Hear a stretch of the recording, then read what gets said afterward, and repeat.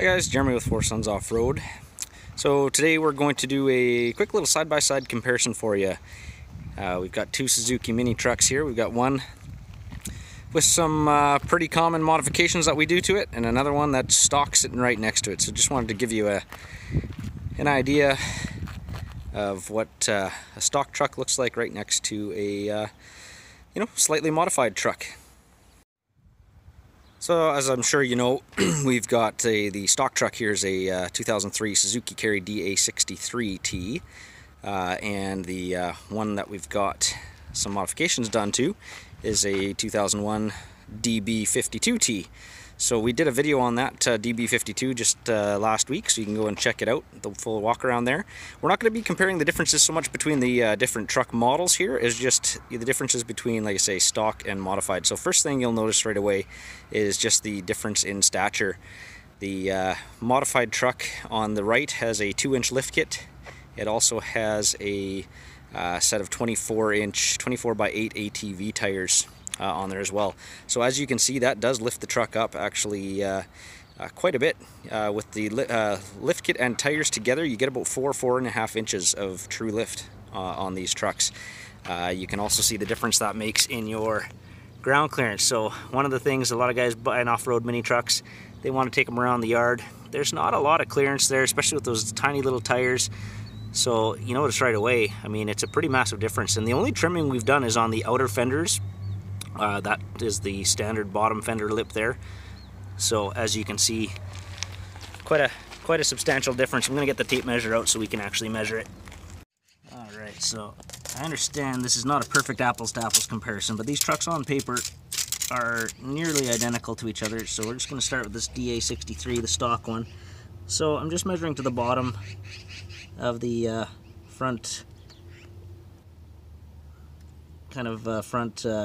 little cover here over the front diff, about 7.5 inches of clearance from the ground to that center point. So not horrible. I mean, it's gonna get you across the yard, that's for sure. Alright, so on this lifted DB52T, you can actually go right to the bottom of the front diff there. Again, I apologize for the camera angle here, but that's basically 11 inches to the bottom of the front diff. So from 7.5 all the way up to 11 inches. Now again, the back end hangs down a little lower there, but just to give you a side-by-side comparison of what we get for difference in ground clearance. Now again, we'll go around to the back. Alright, again, so stock DA63T to the back of the bottom of the rear diff, 6 3/4 inches or so. Again, we're not trying to be super scientific here, but just wanted to show you the difference between stock and lifted. So, of course, the only lift we're getting on this DB52 at this rear diff is coming from the bigger tires. But as you can see there, we've got 8 inches of ground clearance from the ground to the bottom of that rear diff. And again, all that lift is just coming out of these bigger off-road tires. So yeah, again, if you're looking to do any sort of serious off-roading, again, you can see that stature difference there from the back quite a bit between the lifted truck on the left and the stock truck on the right. So again, that's just a 2-inch lift, a little bit bigger tires on there, off-road tires, makes a big difference. Now of course the off-road tires run lower pressures, they're wider, so you definitely can handle the softer terrain. They ride a little smoother off-road and definitely help out. The other thing we'll show you is the width, so let's measure that up.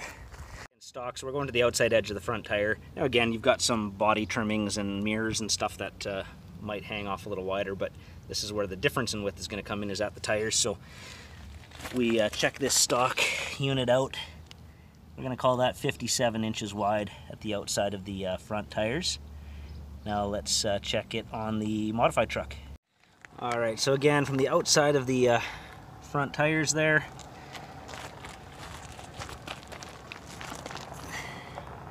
we can call that about 62 and a half inches.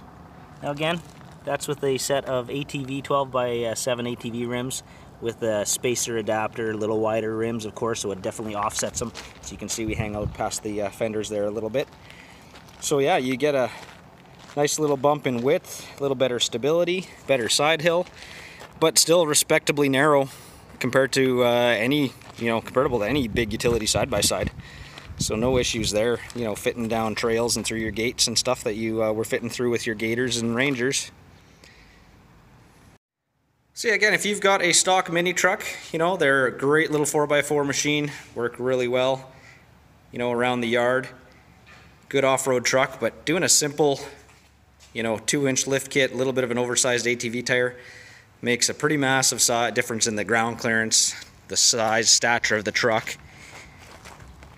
And, again, the benefit of those low-pressure tires, a little better traction, better ride. And at the end of the day, looks a lot better too.